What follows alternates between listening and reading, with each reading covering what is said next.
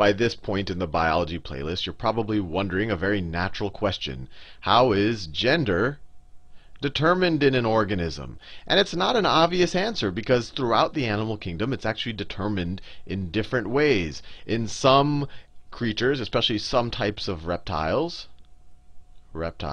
it's environmental.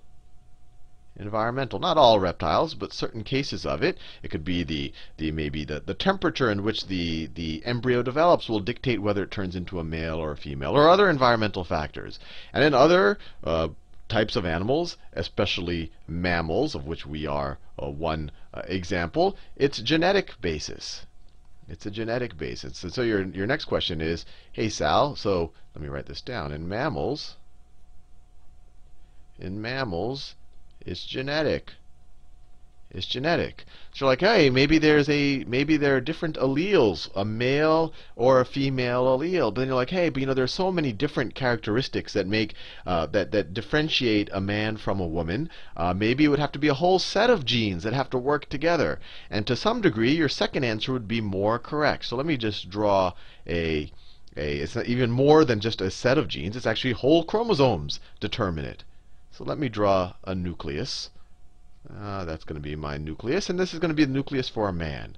So 22 of the pairs of chromosomes are just regular non-sex determining chromosomes. So I could just do, that's one of the homologous, 2, 4, 6, 8, 10, 12, 14. I could just keep going, and you eventually have 22 pairs.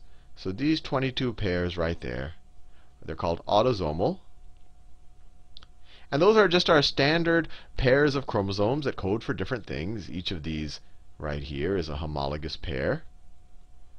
Homologous.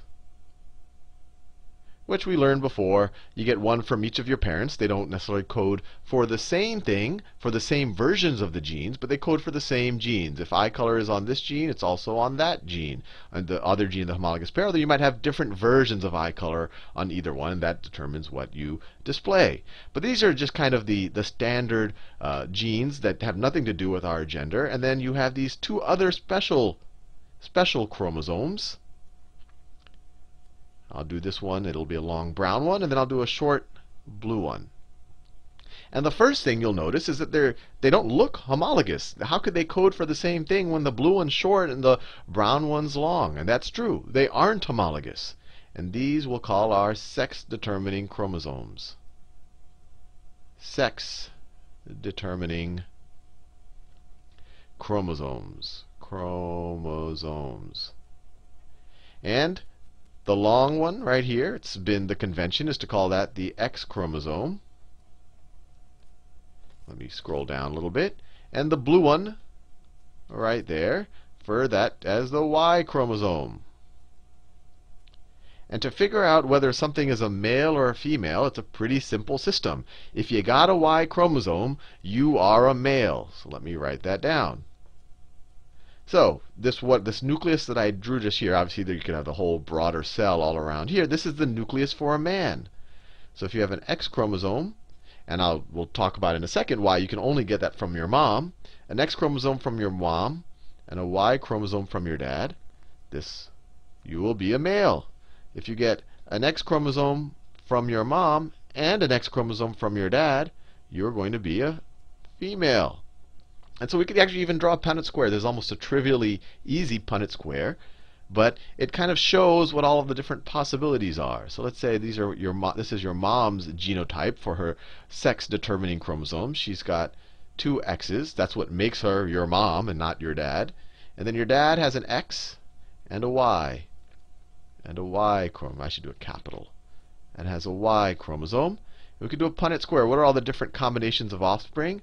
Well, your mom could give this X chromosome, and in conjunction with this X chromosome from your dad, this would produce a female. Your mom could give this other X chromosome with that X chromosome. That would be a female as well. Or, well, your mom's always going to be donating an X chromosome. And then your dad is going to donate either the X or the Y. So in this case, it'll be the Y chromosome. So these would be female, and those would be male. And it works out nicely that half are female and half are male. But a very interesting and somewhat ironic fact might pop out of you when you see this. what determines whether someone is, or who determines whether someone is, whether their offspring are male or female? Is it the mom or the dad? Well, the mom always donates an X chromosome. So in no way does the mom, what the haploid genetic makeup of the mom's egg, of the gamete from the female, in no way does that determine the gender of the offspring. It's all determined by whether, let's say these are all of, let me just draw a bunch of, dad's got a lot of sperm, and they're all racing towards the egg, and some of them have an X chromosome in them, and some of them have a Y chromosome in them, and obviously they have others. And obviously the one, if this guy up here wins the race, or maybe I should say this girl, if she wins the race, then the fertilized egg will develop into a female. If this sperm wins the race, then the fertilized egg will develop into a male. So and the reason why I said it's ironic is throughout history, and probably the most famous example of this is Henry VIII. Henry VIII. You have these, I mean, it's not just the case with kings. It's probably true because most of our civilization is male dominated, that you've had these men who are obsessed with producing a male heir to kind of take over the family name, and in the case of Henry VIII, take over a country. And they become very disappointed, and they tend to blame their wives when the wives keep producing females. But it's all their fault. Henry VIII, I mean, the most famous case was with Anne Boleyn. She's some, I'm not an expert here, but the general notion is that, look, he became upset with her that she wasn't producing a male heir, and then he found a reason to get her essentially decapitated, even though it was all his fault. His fault. He was maybe producing a lot more sperm that looked like that than was looking like this. He eventually does produce a male heir, so he was, and if we assume that it was his child, then obviously he was producing some of these, but for the most part it was all Henry VIII's fault. So that's why I say there's a little bit of irony here, is that the people doing the blame are the people to blame for the lack of a male heir. Now, one question that might immediately pop up in your head is, Sal, is everything on these chromosomes related to just our, maybe sex-determining traits, or are there other stuff on them? And so let me draw some chromosomes. So let's say that's an X chromosome, and this is a Y chromosome. Now the X chromosome, it does code for a lot more things, although it is kind of famously gene poor. It codes for on the order of 1,500 genes. And the Y chromosome is pretty, I mean, it's the most gene poor of all the chromosomes. It only codes for on the order of 78 genes. I just looked this up, but who knows if it's exactly 78. But what it tells you is it does very little other than determining what the gender is. And the way it determines that, it does have one gene on it called the SRY gene. You don't have to know that. SRY, that plays a role in the development of testes, or the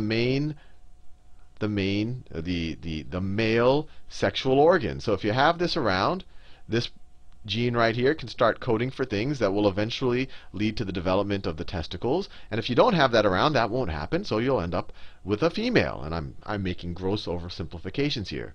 But everything I've dealt with so far is this is clearly plays a role in determining sex. But you do have other traits on these genes. For example, and the famous cases all deal with specific disorders.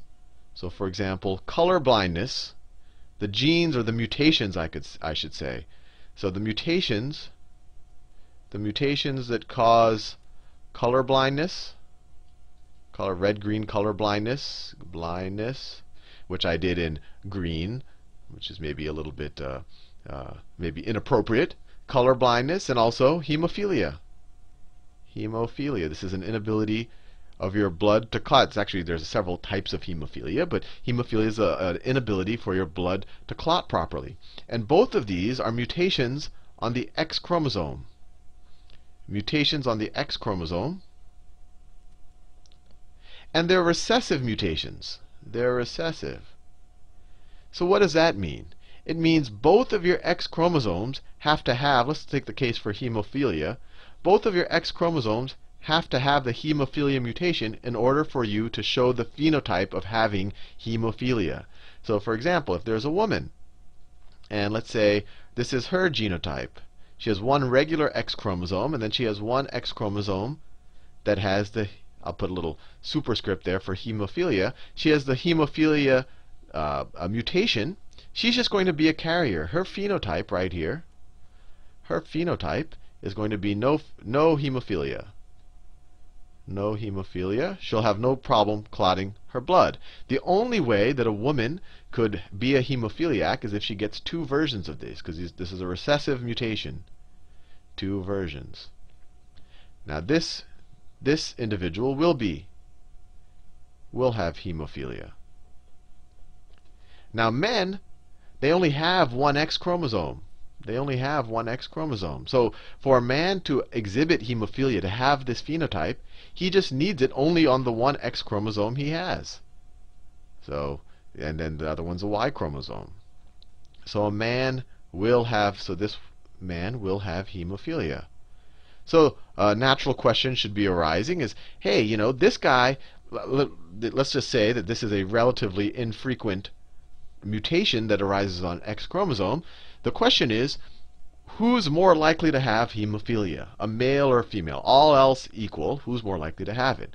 Well, if this is a relatively infrequent allele, a female, in order to display it, has to get two versions of it. So if the frequency of it, let's say that the frequency of it, and I looked it up before this video, roughly they say between 1 in 5 to 10,000 men exhibit hemophilia. So let's say that the allele frequency of this is 1 in 7,000 is the frequency of XH, right? The hemophilia version of the X chromosome. And that's why 1 in 7,000 men display it, because it's completely determined whether, there's a 1 in 7,000 chance that this X chromosome they get is the hemophilia version. Who cares what the Y chromosome they get is, because that essentially doesn't code at all for the blood clotting factors and all of the things that drive hemophilia.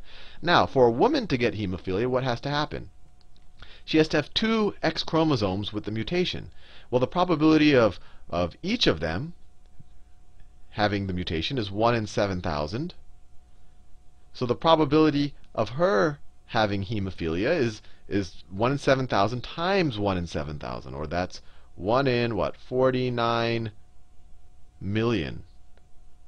So as you can imagine, the incidence of hemophilia in women is much lower than the incidence of hemophilia in men. And in general, for any sex-linked trait, if it's recessive, if it's a recessive sex-linked trait, which means men will, if they have it, they're going to show it because they don't have another X chromosome to dominate it.